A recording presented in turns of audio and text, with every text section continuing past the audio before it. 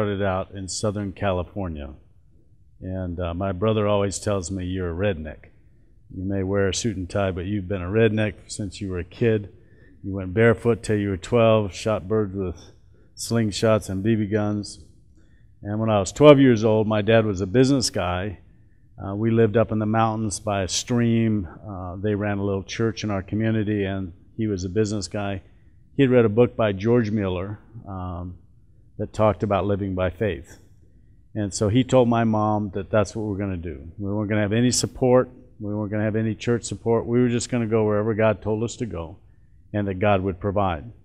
And so for the next 5 years, I started out at 12 and moved out of the bus when I was 17. I lived in a school bus with my 2 brothers and my sister. And it was an amazing journey. My dad came to Christ when he was 23, and so he happened to be one of the few people that just believed that God's Word was absolutely true and that you could trust it. And so he has a Bible filled with notes on the day and time he experienced something. So I remember one summer we were traveling. We didn't know anybody. We were going across Oklahoma, and he was saying, why don't we try the place in the Bible where it says, you know, Jesus sent his disciples out, and he says, when you enter a strange town, inquire who's worthy and stay with them. Why don't we see if that works? And so we would stop in a town at 5 o'clock in the evening or 4. My mom and dad would take turns. We would go into a gas station or a clothing store or a restaurant, one of your guys' businesses. And my dad would walk in, and one of you would say, can we help you? And he'd say, yeah, we're missionaries. And the Bible says when we enter a strange town, we're supposed to inquire who's worthy and stay with them. We'd like to know who's worthy. And they'd be like, what? And, you know, sure enough, Eddie would get a call. You know, one of them would say, your son goes to school with me, and Eddie, he says, you're a man. Could you come down here? There's some missionaries, and they're saying something about, you know, worthy or something. And Eddie had come down, and he'd see us in the bus, and his first feelings and thoughts would be, oh, shoot, what did I get myself into? But, you know, there's that first 5 minutes when you talk to a man of God that you sense that Spirit of the Lord, and he would welcome us in. And we had some amazing experiences. And so as a kid, I found out that God's Word was true and could be trusted. And my dad taught me the one most important lesson in my life was to hear the voice of God and obey. So you know the Scriptures, so you know the voice of God, and then whatever God tells you to do, you just do it. And so when I was 25 years old, my wife came home, and she was frustrated, and she felt like God wanted us to change, that something needed to be different in our life. And so she rattled my cage, and I heard her. And one Saturday morning, I went out into we lived in Flagstaff, Arizona, had 2 little businesses, and I'm in the forest, and I'm talking to the Lord. And I said, Lord, what's up? And the Lord says, I want to teach you something, and there's an easy way and a hard way to learn it. And I'm like, what's the easy way? And he said, the easy way is to sell your businesses and go to work for Hosanna. Now, Hosanna was the local tape library here in Albuquerque, New Mexico, that my father had started. And he had started it because God had spoke to him when we came to Albuquerque from Southern California. And we're sitting out at 9 Mile Hill looking over the city. He had $50 in his pocket. And the Lord said, I want you to bring my church together and make disciples. And he thought, well, the only way you can do that is kill all the pastors. Because every Sunday we're preaching against each other, you know. And so they had started this tape loan library, and 6,000 different tapes from every different corner. And it was when cassettes first came out, and so all of these believers from all these churches were coming in. The tongue talkers were listening to Bill Bright saying, that guy isn't charismatic, but man, he knows more about the Holy Spirit than my tongue-talking pastor. And those tongue-talking guys, man, they're pretty exciting. You know, And so there was this unity that began to come. So God said to my wife and I want you to sell your business and go to work for your dad. Now, at that time, the Hosanna Ministries was almost bankrupt. And my dad had a school bus, and he was going to get everything sold, hand the ministry off, or close it and come to Albuquerque, or Flagstaff, because that's where the sons were. But God had spoke to all 3 sons, and within a matter of 5 months, we all came back to Albuquerque. And we began the ministry of Faith Comes by Hearing. And what happened is we had begun to produce the audio Bible in English. And foreign Quechua Indians from Peru, Africans started coming to us, and they began to say, you rich Americans who can read, what are you doing with the Word of God? 99% of my people, 90% of my people are illiterate and can't read. Help us. And so you want to know terror. Terror is when God comes to you and says, I want you to bring the Word of God to every person that can't read in their own mother tongue. And you find out that 50% of the world is illiterate. 50% of the world lives on less than $2 a day, and there's 6,914 languages in the world. Now you find out, fortunately, that they've only translated 1,640. And that's where you begin. You want a faith journey? That's a faith journey. And so we began, and we recorded the first languages. And what amazed me was when we finished going to the villages. And you look at the Old Testament and New Testament, and you quickly realize throughout all the history of the Bible was always heard. There was no printing presses in the Old Testament. They had one copy of the Book of the Law, and they lost it during the time of Josiah. Have you ever thought about that? So every 7 years, they came together to hear the Bible. So we said, could we do the same thing?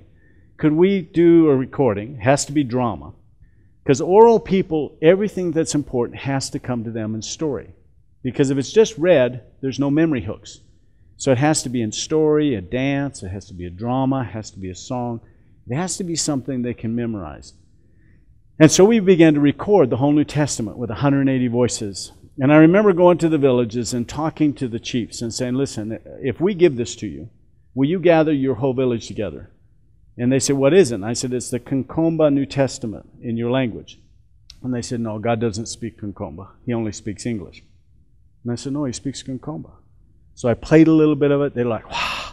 They grab a gong, they go through the whole village. Bah, bah, bah, bah. Pretty soon you have the whole village sitting under a tree. And they push the button, and it's like all sound is just vacuumed out of this village. Nobody moves. And when you stop the button 45 minutes later, people are like this, coming out of the story. Because oral people enter the story. It's like they're there with Jesus. And they're like, He speaks Concomba. He can address us directly. We don't need a translator to talk to God. He's from among us. Can we hear that genealogy again? And for the first 5 years, I would ask people, as we recorded language after language, and people would come to faith, whole villages would be transformed. I'd say, well, what story had the greatest impact on you? And they say, oh, the genealogy was when I came to Christ. When I heard the genealogy is when I accepted Jesus. And I'm like, genealogy? Are you kidding me? Tribal groups would create songs out of it, go to villages that had never heard about Jesus, sing the genealogy of Jesus, and then invite people to come to faith in Christ. And I'm like, what? I was in San Jose recently, and a business guy there, after I shared this, came up to me and he was like, are you nuts? No way. Well, right behind him was a black Zimbabwean from Africa. And he goes, no, the genealogy is my favorite part of the Bible. You have to understand our culture. In my culture, it doesn't matter what school, how wealthy you are. The only right you have to speak is your genealogy. And I am the firstborn of my father, who's the firstborn of his father, who's the firstborn of his father. And we're an important chieftain family in our tribe. So whenever there is a tribal event, we have to go. But the aunties of my father will teach all of the women of the tribe our genealogy and song. And when we come to the village, they will come out dancing and singing. And they will sing our genealogy until we came to the middle. And they can sing our genealogy back 14 generations. He says, you can imagine in these people groups, Muslims and others, the thing that any important person does before they talk is a secretary or a translator gives their genealogy. The half the world that I work with feels that God has forgotten them. We hand them printed Bibles, and they sleep on them because they can't read them. They tear pages of them out and put them in the soup, and they eat it because they've heard man cannot live by bread alone. And they can't read, and in their desperation, they're eating the Word of God. They were the poorest of the poor. People say that their language is the language of monkey and dogs, and that God could never understand or speak it. And he says, you can imagine when the first thing they hear in their own language is Jesus' genealogy being introduced in their language. And as they listen, it doesn't just go back 14 generations. It starts with Abraham, it goes 14 generations to David. At that point in the village, it's dead quiet. Then it goes 14 generations from David to Babylon. By that time, this quiet is palpable. Then it goes 14 generations from David all the way to Jesus. And by that time, nobody is moving, because nobody in the history of their tribe has ever heard from somebody of this level of importance. And as they sit, a virgin gives birth to a child. All these things start happening. John the Baptist. And then they get to the Sermon on the Mount. The Sermon on the Mount is like somebody took them out of 110-degree heat and dumped them in the Antarctic. Because they are the poorest of the poor, and the first words out of Jesus' mouth is, blessed are the poor. And that is just like, no, not blessed are the poor, blessed are the wealthy. And then he says, blessed are the meek. No, not blessed are the meek, blessed are those that are dominant. Blessed are those who won't. No! And as he just tears their worldview apart, turn the other cheek. You can't look at a woman with lust. Don't divorce your wife. By the time he is done, their whole worldview is shredded. Old men, 70 years old, that have been serving idols their whole life will jump up and say, how do I get into this kingdom of God? When people that have sat in darkness their whole life see a great light. And so as we have walked around the world, it has been this just amazing. Schools in Africa, Latin America, they have religious education classes. We can't pray. But if I give them an audio Bible in their own language, they will have the whole school, 1,200 children listening. And they'll have an invitation to Christ in the school, and half of the school will come to faith in Christ. We have opportunities among the poor that is unbelievable. Now, what's amazing is when we started, it took us 5 years to record 5 languages. You want to know terror? God tells you He wants to bring the Word of God to every language, and it takes you 5 years to do 5 languages. But God has, in His faithfulness, just day after day, you just keep fighting and struggling. You go through near bankruptcies, and yet God brings His Word of God. Now these 700 languages, we have 34 teams. A virtual recording platform has been started where we're doing it online. And we can do 300, 400, 500 languages in a week. Because all across the computers they can do. I can't describe it to you, but it just blows my mind. We're in a digital era. You know what's amazing? They've launched a satellite system called O3B, and by 2015, the 3 billion people that currently don't have worldwide access will have it. There are going to be 5 billion smartphones by 2015. And you know what? We're going to have every single language recorded by 2015. We'll have 2,000 languages that represent 97% of the world. And I want to give you a warning. You know what my dad is praying for right now? He's saying when we get to 97% by 2016 and everybody has access, he's going to ask a world leader, religious leader, to stand up and invite our Lord Jesus Christ to return home. Because the scriptures say that in Matthew 24:14, the end will not come, all the promises, the end will not come until the gospel of the kingdom has been preached to every nation. And the word nation is ethnos, language, people, tribe. You and I are living in the absolute first generation in the history of the world where a Bible will be translated in every single language of the world. It will be recorded, and there will be a Jesus film, and there will be a tool in their hand that will give them access to the scriptures. And you need to ask yourself, are you building barns or are you laying it all down?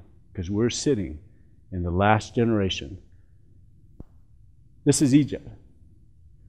We have 700 languages on the digital platform. We've had 95 million people that have used either the Bible is or one of the others. You know what our number 2 language is? Arabic. Arabic.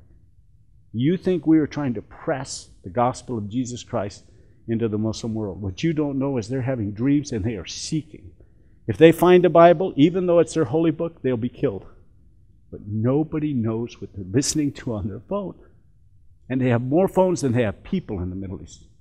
And so they are going out, and we have an app in Arabic, and they're downloading, and they're listening to the Injil, the New Testament, and coming to faith in Christ. God has used the world to create the technology that we will use to reach the world. And so we are excited.